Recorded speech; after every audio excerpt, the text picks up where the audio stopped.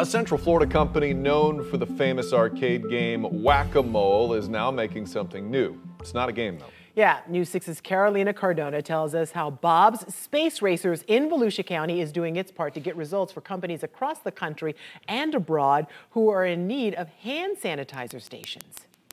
For 50 years, this local business in Holly Hill has been manufacturing large arcade games for amusement parks and fairs, including a favorite of many, whac-a-mole, invented by the founder of Bob's Space Racers.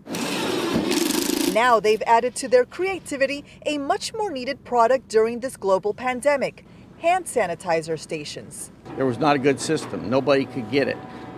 Anywhere that did have it, it was on the floor, it was all over the place. There was not a good system to dispense that. Jack Cook, president of Bob's Space Racer, says some designs aren't as functional because they dispense too much hand sanitizer. When you have a gallon jug with 128 gallons and the pump pumps 128 pumps, that's really not enough for a gallon container. Their new concept is a hands-free unit. All you have to do is press your foot down on a pedal.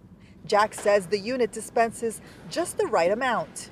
Ours are pumping 500 to 600 units. So if you take that into the usage, it pays for itself very quickly. It's a product that's really needed, and I think what we have here is really a solution for everyone. Since launching their new design a week ago, employees here have been working every day. Cook says orders from across the country have been coming in daily. For the company, it's not just a way to get results for the community.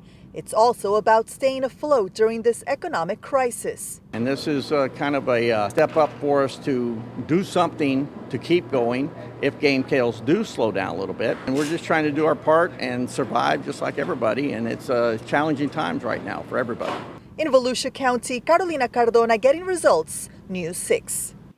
Now, custom-made units go for $895 and includes a gallon of gel, hand sanitizer, along with the pump.